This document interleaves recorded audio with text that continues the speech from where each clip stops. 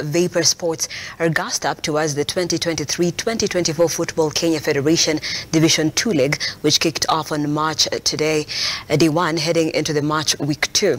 However, the Kawangware-based footballers are confident that the club will deliver this season. Brian Mose caught up with the contingent and filed the following report. 2005, with an aim of developing God's word to the children in the Kawangware community by the use of football, with young Turks from as young as 8 years old trading their skills. In the year 2013, the sports took an early kick-off campaign in both County League and Division 2, but later on swallowed the bitter relegation pill, landing on the Division 1 League. The Kawangware-based side is currently conducting trials with hopes of boosting the squad with new players. However, the squad is confident with the club's new players on board, most of them expressing their joy of having new blood in camp.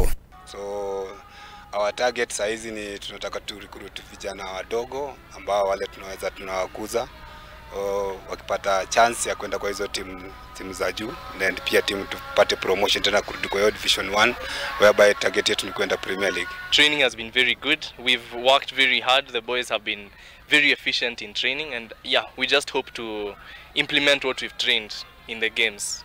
Reporting for Ukap TV, I'm Brian Mose. Thank you, Mose.